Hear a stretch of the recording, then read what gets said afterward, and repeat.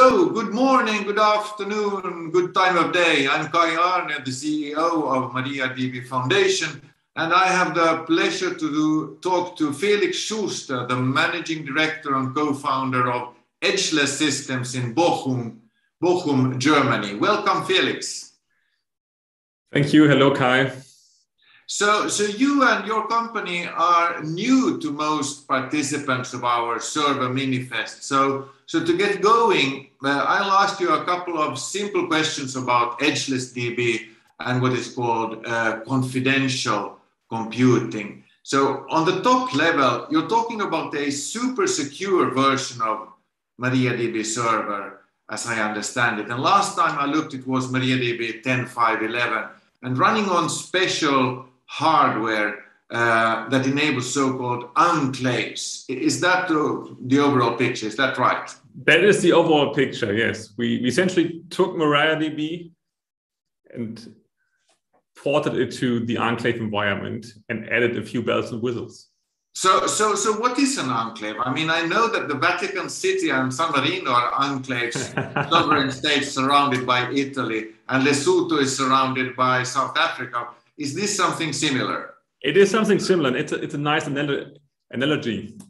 So an enclave is your own space that's encapsulated by a hostile environment. So if you think about Italy as a hostile environment to the Vatican, possibly, I don't know, then you almost get the right picture already.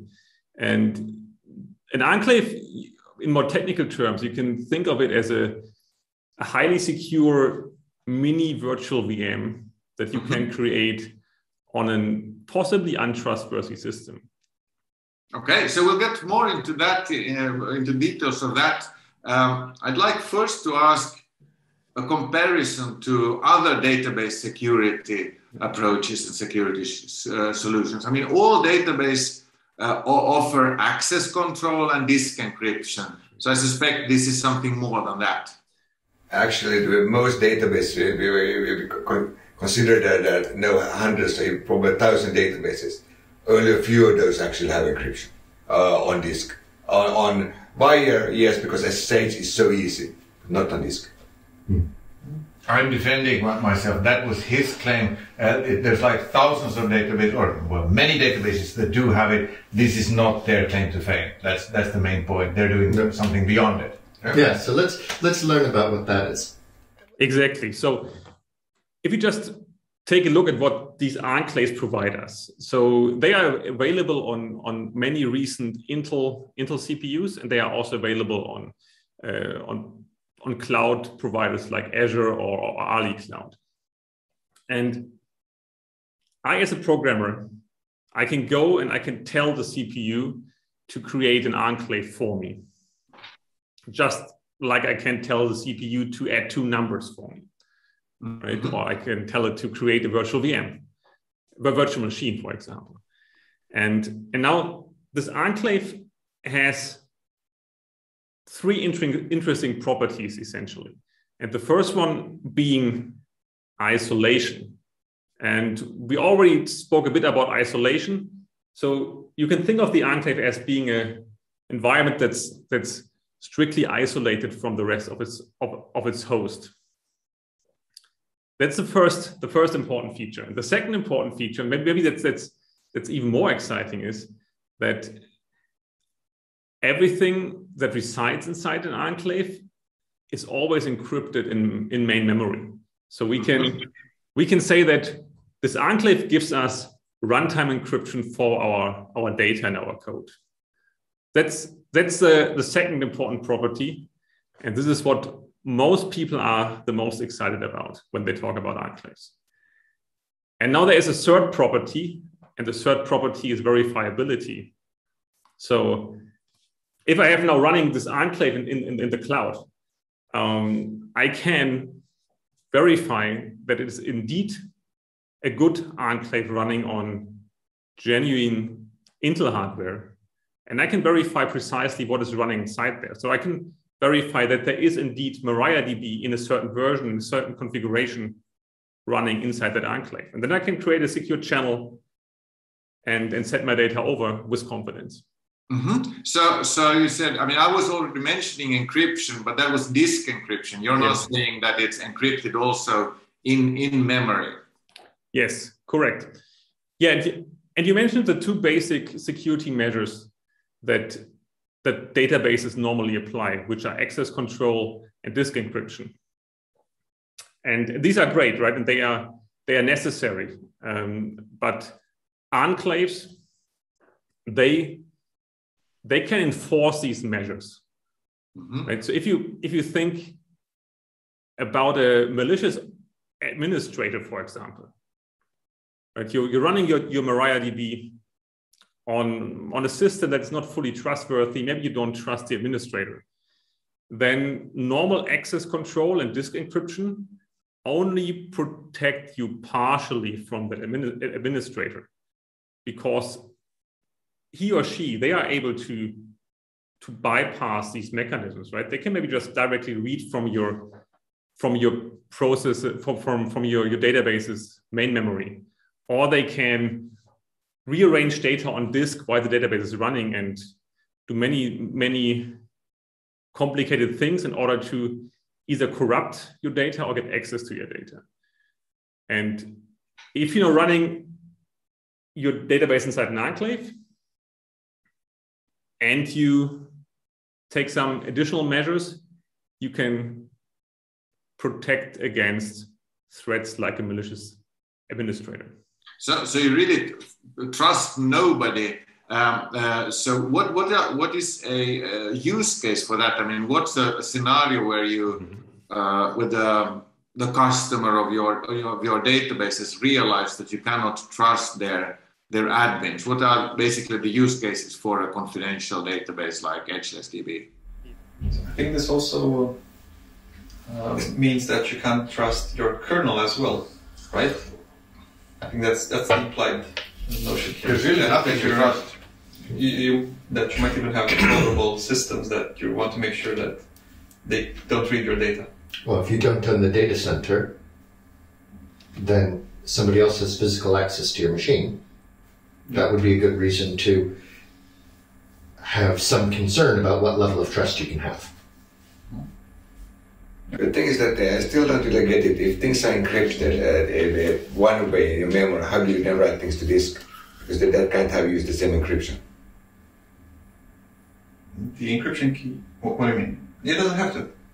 Yeah, but that means still that way, if you then don't use encryption for the database, everything is still open. Because when you do use encryption everywhere. No, but I don't think that they can use the key send the same key on the database, and they should. And he doesn't say that he uses the same key. They modified RocksDB. They're only using RocksDB to store data because RocksDB writes only once and never changes it again, apparently. Actually, they changed it because when they do this recollection, they change things. And they are getting InnoDB as well, so. Well, I think he said that particular block never changes. Maybe pointers to it change, but the block itself never changes.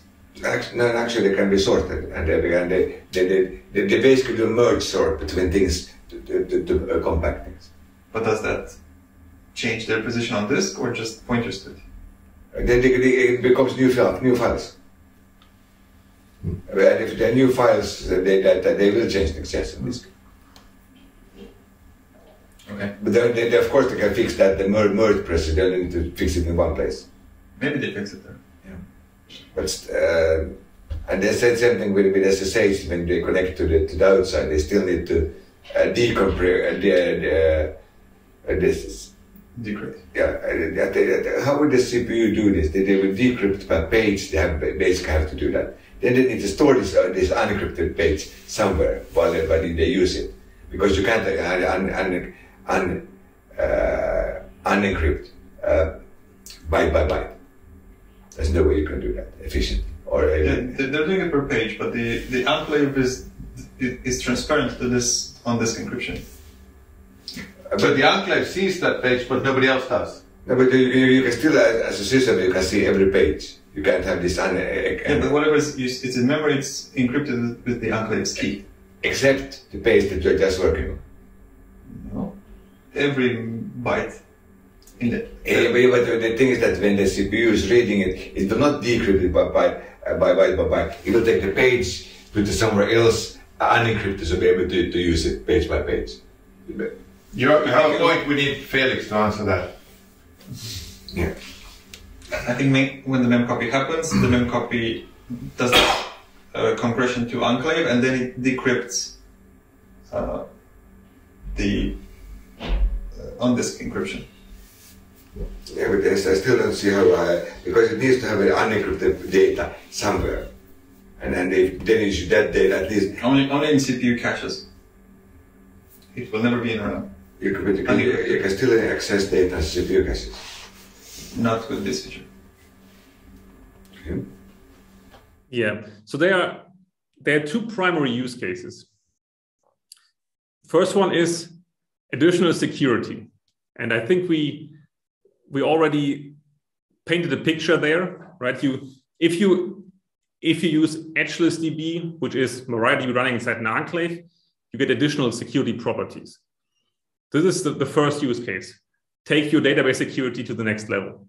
The other use case is that you can use these nice new properties to build new applications that possibly weren't possible before. And would you have an example of that? Of course.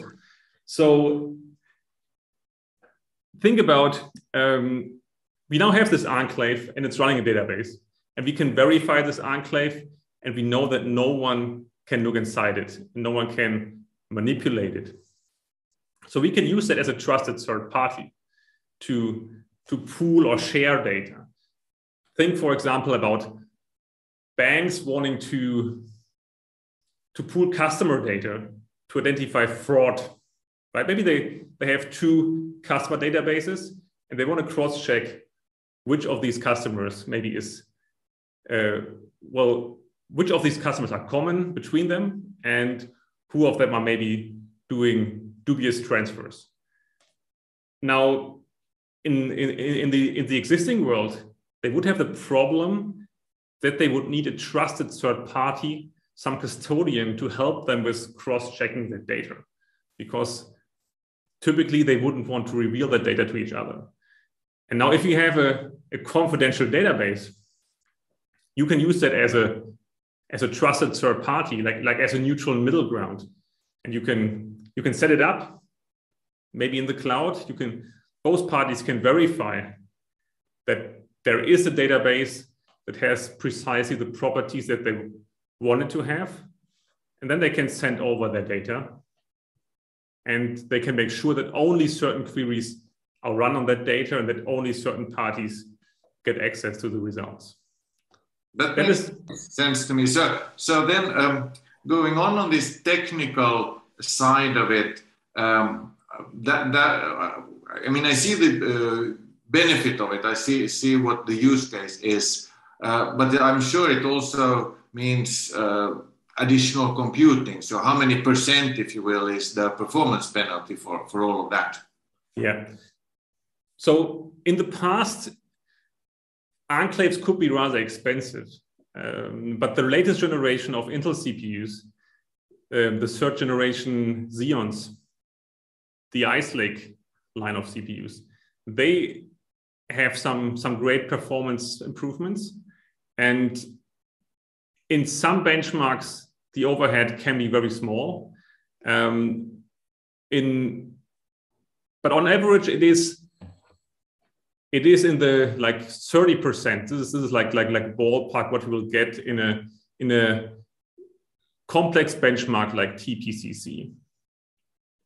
You will never become a politician because you gave an exact answer to the question I asked. 30%. That's good.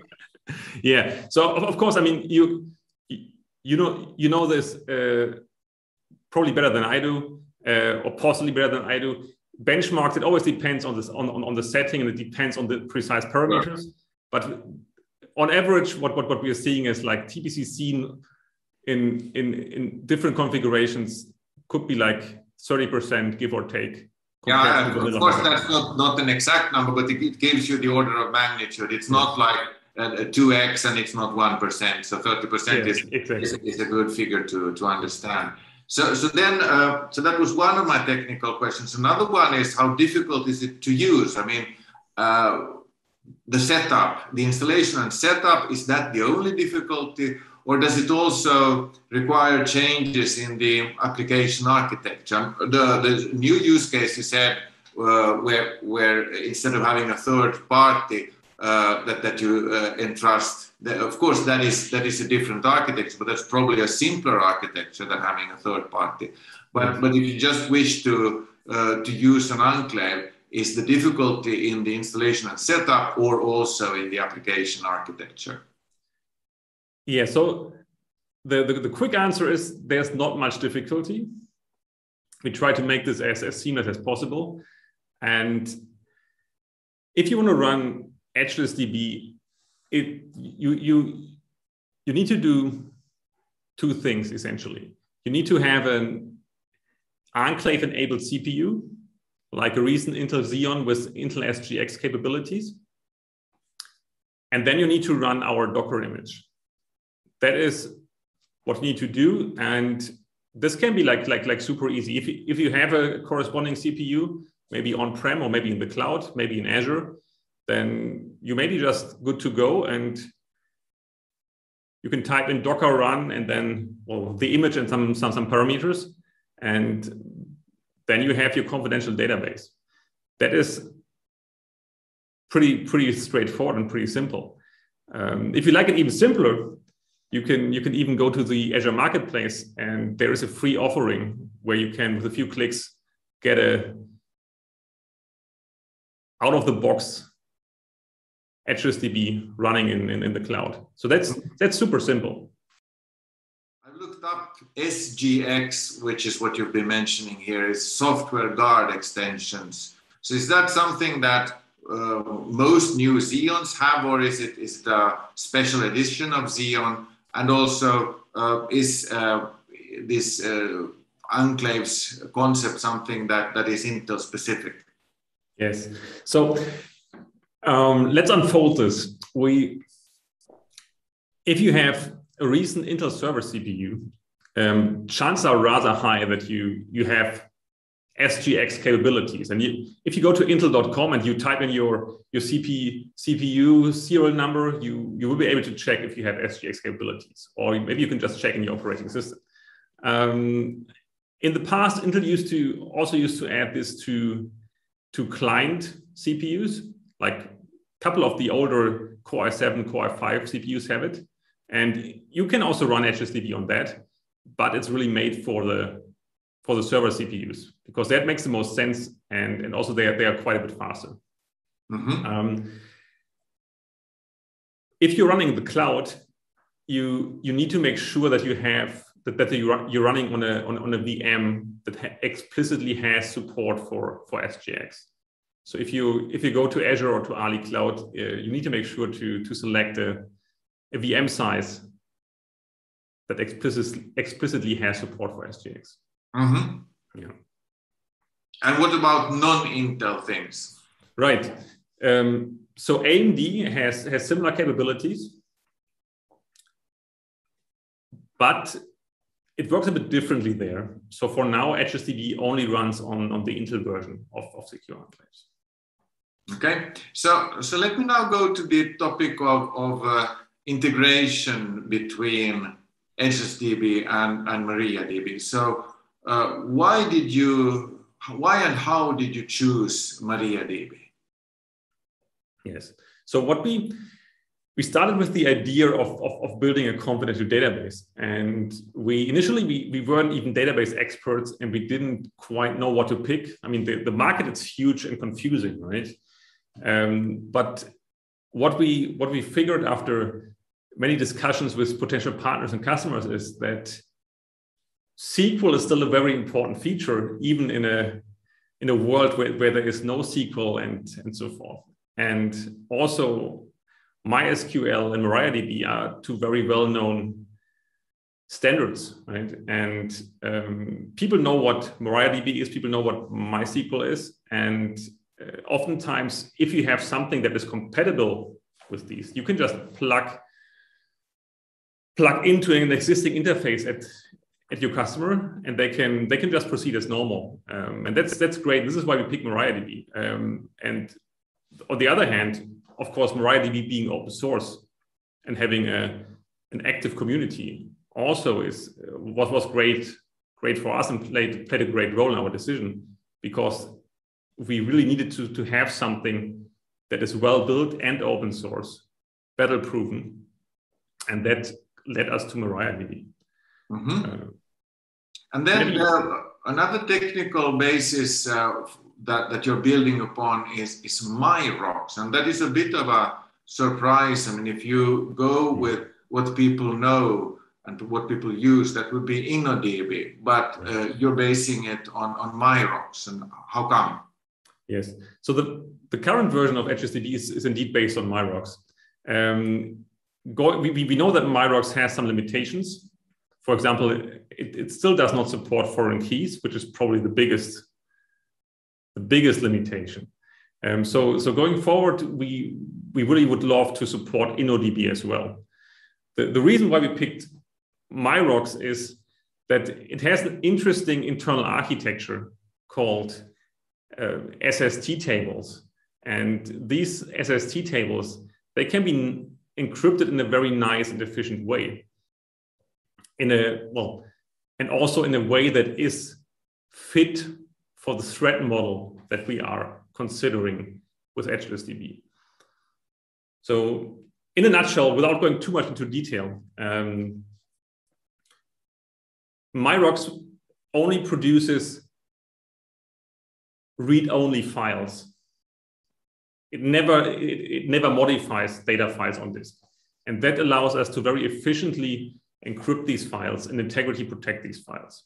And we don't need to use fancy data structures like Merkle trees.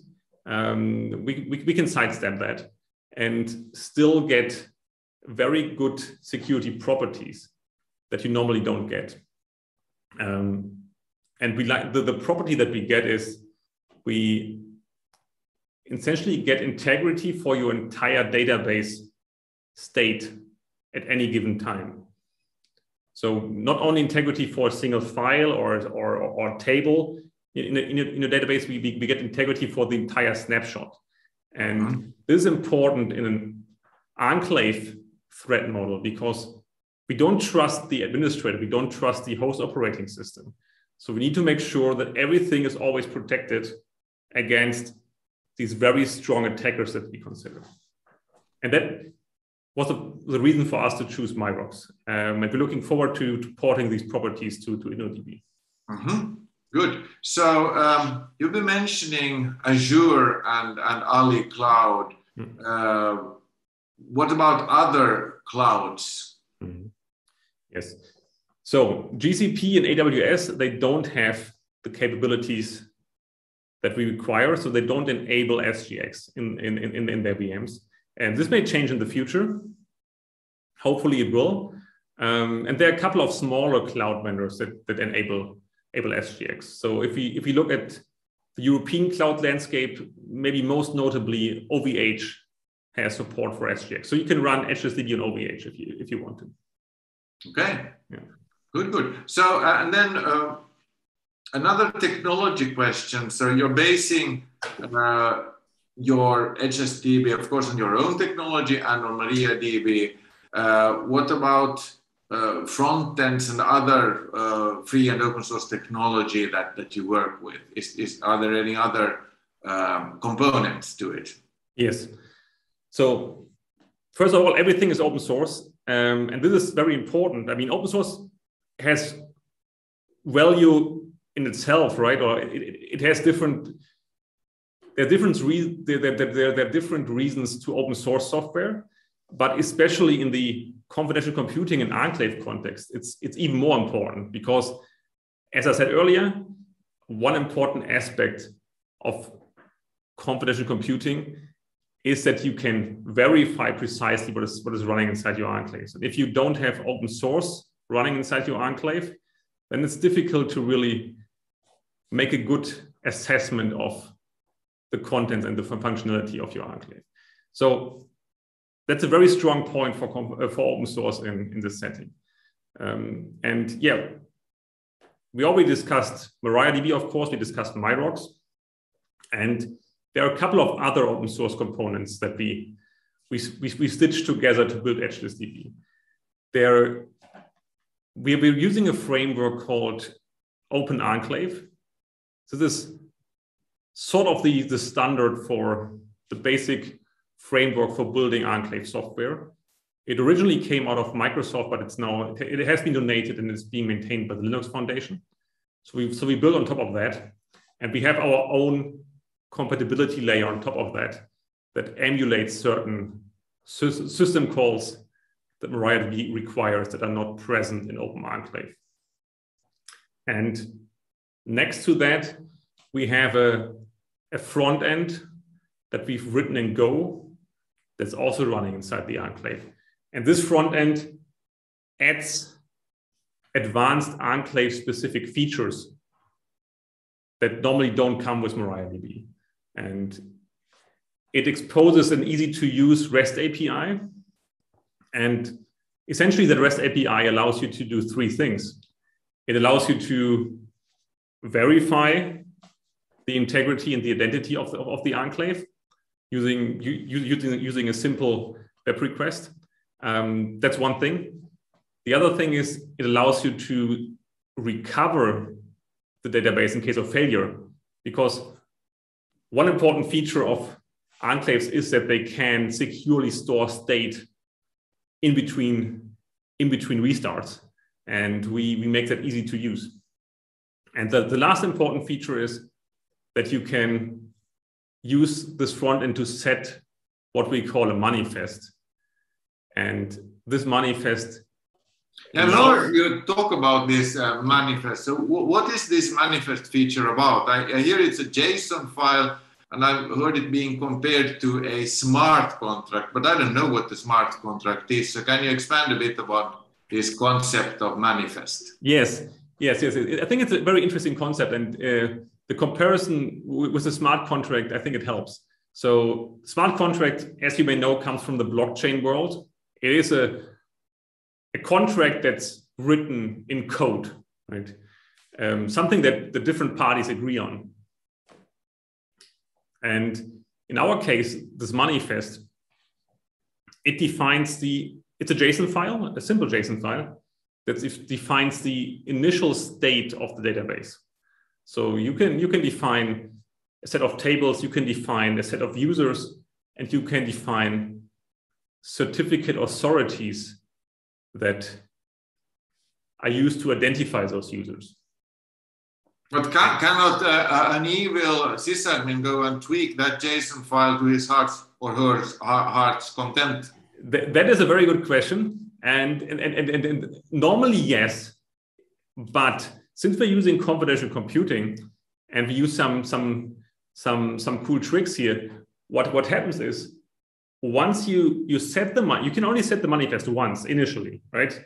You start up the database, it is in an uninitialized state, and then you can upload your manifest, and once you've uploaded it, it becomes part of the enclave attestation statement that you verify.